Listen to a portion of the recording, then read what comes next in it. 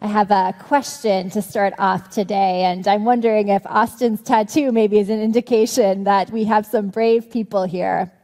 I'm wondering if anyone has ever gone skydiving. Any skydivers? Oh, maybe? Okay, how about bungee jumping? Okay, maybe not. That's okay. Me neither. I was just wondering. Just thought I would ask. Yeah, I haven't. But the closest thing I could say that I've done, and I'll admit only one time, it was very scary, is jumping off of a 10-meter diving board into a pool. And I remember being so surprised that I actually had time to think while I was falling. You know, when you jump off maybe just the edge of a pool or a short diving board, you're on the board, then you're in the pool. There's no in between. But being in free fall for long enough to be aware of it was terrifying. Even though I knew logically that the pool was right there and, of course, buoyancy would do its job, it's kind of hard to trust. And to wait and to just be in free fall, there is no going back. Now, swimming pools, I'll say, are not really the sort of common pool that I intend to talk about. But I do think that a common pool can help us all be buoyant in a metaphorical kind of way. And to just continue with that swimming pool image for a moment, I also think that a common pool can be a radical place.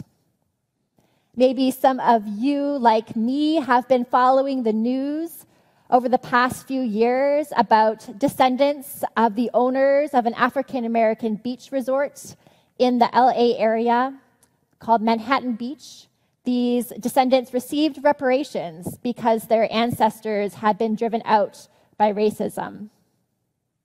It wasn't that long ago that people of different races swimming together at one beach or in one pool was largely unheard of. You may remember that in 1969, it was considered quite radical to have Mr. Rogers, a white man, put his feet into the same bucket of water as Francois Clemens, who was a black man playing a police officer on the show. It can be radical to share space, let alone to share possessions, let alone to do so across lines of difference. Now, returning to our scripture, I must say it is one of my favorites, not only for what it is, but for what it has inspired over time. Many Christian communities throughout history have experimented with various ways to live into its vision of what I'll call common pool living, albeit to a greater or lesser extent with greater or lesser success. Perhaps you've heard of Latin American liberation theology's base communities or the Shaker movement. If you're not familiar with the Shakers, you probably are with their music at least. 'Tis a gift to be simple, 'tis a gift to be free.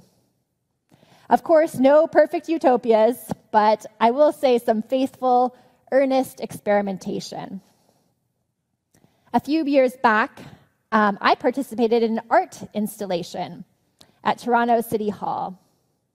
It was sort of a patchwork quilt, and it was titled Restitching the Social Safety Net.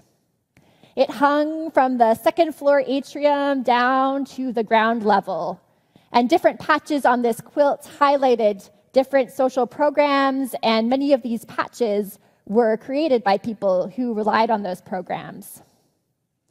The quilt was deliberately somewhat unraveled, with some patches totally missing and the harsh Toronto winter light streaming through. One patch, I remember, said in shaky but clear script, Ontario Disability Support Program, not perfect, but enough to survive. Now, we know that safety nets come in many forms and from many places. Families, certainly, also other communities, unions, churches, states. Privilege can be a safety net. Faith can be a safety net, both in practical ways and in ways that are perhaps less tangible, but I would say no less real. I kind of think the stronger the safety net, the harder you can fall, but still bounce back. Kind of like a trampoline, maybe. The harder you jump down, the higher you can bounce back up. Now, weaker safety nets may still offer us some degree of bounce, unless they become so tattered they turn into nets that can entangle us, perhaps even leaving us worse off than when we started. Without a safety net, we may fall down completely, or we may be so fearful of falling, we don't take any risks at all. To me, it is quite powerful that the very first thing that the early church did was to establish a common pool. When Jesus left, his followers' very first act was to create a safety net of solidarity. I like to think of it a bit like building a system that would knit them all together into the new body of Christ, to become Christ for and with one another now that Jesus was gone. And this common pot would benefit not only them, but everyone and anyone who had need. I know it can be hard to trust and hard to let go. And sometimes we hold on for good reason. We know that systems can fail us, communities can fail us, even loved ones. Even people who have done everything right can slip through. Cults sometimes manipulate people and make them vulnerable by saying you can't have anything of your own. You can only have their so-called safety net. And because you can't survive without it, you can't leave. So there are good reasons to proceed with caution. But I also know that safety nets are powerful. I have felt that profoundly on many levels. On a maybe more emotional level, I know the more comfortable I am, the more willing I am to take risks. The more I feel known and loved by a community, the more extravagantly perhaps I will joke and laugh and be my fullest, boldest self. I wonder if you have ever had an experience of feeling that buoyed by friends or family or community. Perhaps supported practically or financially, or maybe just deeply known, supported and affirmed. Where in your life have you felt free and able to take risks because you trusted that those around you had your back? And what did that feel like? Can you imagine a life where you felt that free most of the time? I read a study that found that people will perceive tasks as less difficult when they are doing them with friends. Like, people will guess that a strenuous hike will be less hard if they are doing so with others than if they are doing so alone.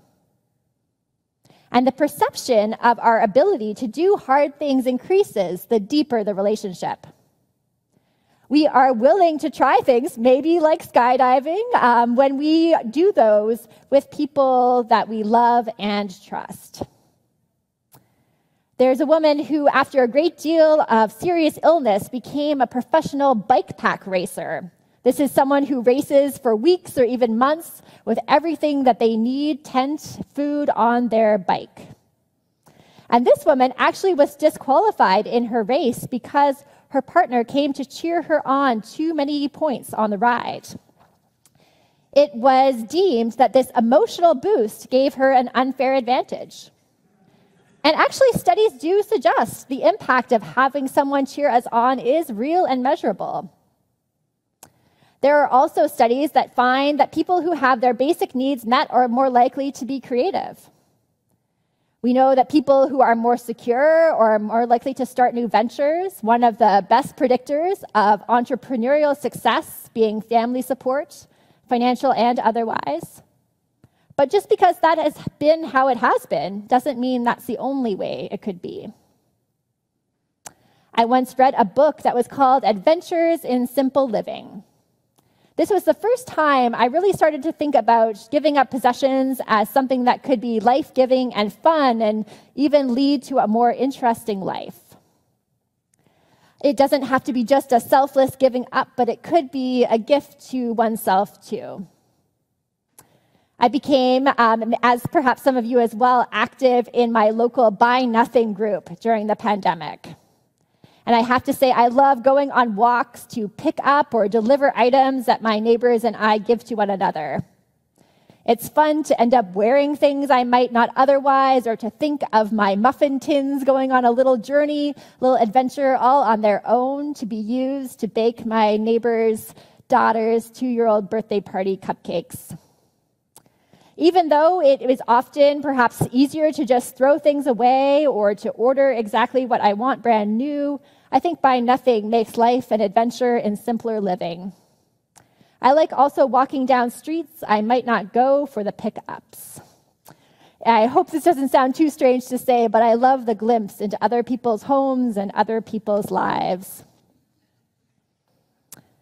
But I also know that this is just a small glimpse towards a much broader vision, that deeper vision in the Acts story. It's so small to be almost trivial. I know that many of my neighbors are relatively privileged, and a lot of what we share are not essentials, but extras. I know that as a white woman, I can walk up to a stranger's house, even sometimes accidentally the wrong stranger's house, and be likely given the benefit of the doubt in ways that others might not. I truly appreciate and think it's beautiful how the CCSM blessing box is a manifestation of today's scripture, and it really does target and benefit those in greatest need. What an expression of faith to have a literal common pool on our church campus where anyone can contribute food and anyone can take it. To me, it is a beautiful foretaste of that vision where all offer what they have so that no one is in need, no strings attached. And to me, it just seems so fitting that it's right by the door to our church, so that bringing in and receiving food is integrated as an act of worship. Sharing food and worshiping God is one and the same. When I was preparing to preach today, I found in a commentary by African-American biblical scholar Mitzi Smith that the Greek verb proskartero, which is used to describe the mutual support that we heard about in the Acts story, is the exact same verb that is used to describe the disciples' attachment to one another as they gathered in the upper room with Jesus one last time.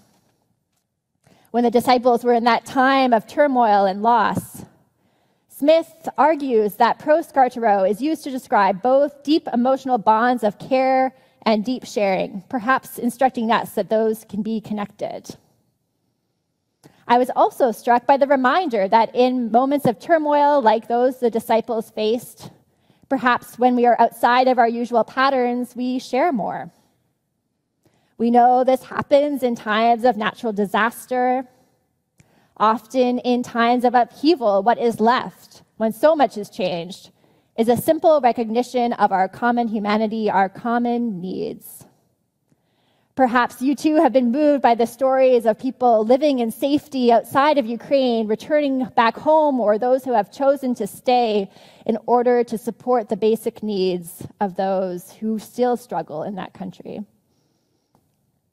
Another scholar, Jerusha Neal, reminds us that in Greek is the same as in English, in that the word common can be used to both describe things that are held jointly, owned jointly, so held in common, and it also can mean thing common as in commonplace, everyday or ordinary.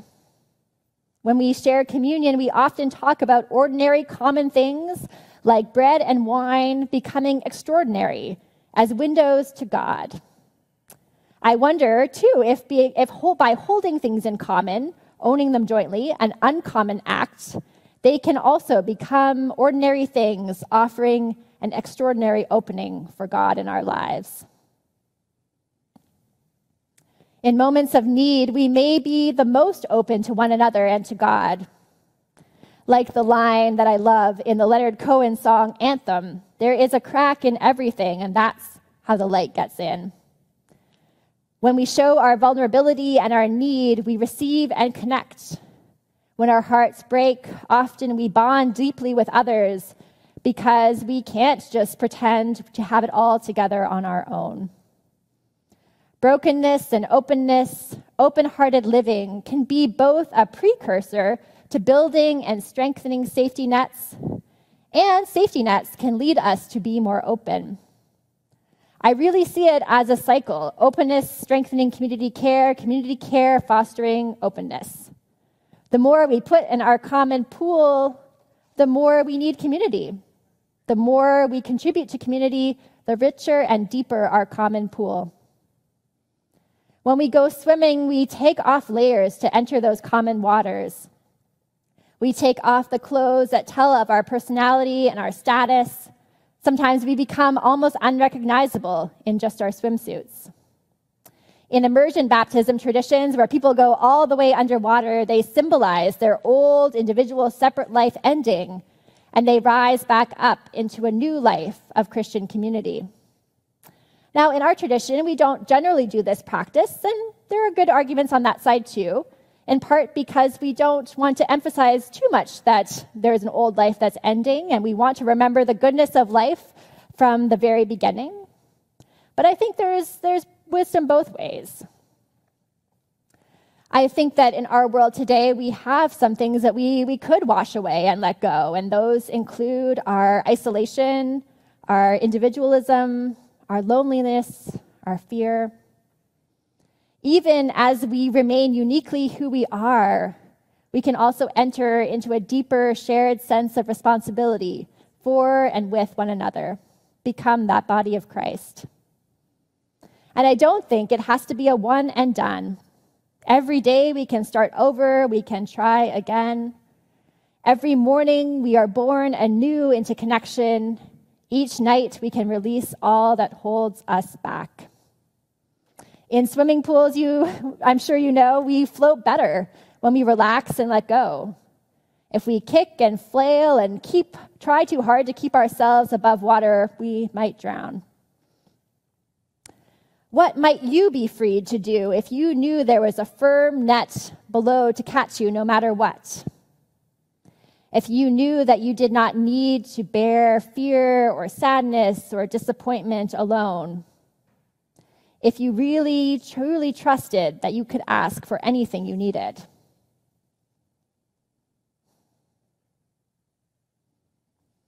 I believe that what is really real and the truest true is that we are one body, one people, connected through ecosystems to all of creation. And for that, I give thanks, deep thanks to God. I give thanks for all the times I have bounced back, falling but buoyed by loved ones and love itself. Today, if you feel that you are perhaps falling or slipping through a crack, please know that we are here for you as a church, and we do care. But it's hard to support when others don't know. Sharing the cracks in your life might cause even more light and love to stream through than you could ever imagine. Sharing your need might strengthen the common pool for us all.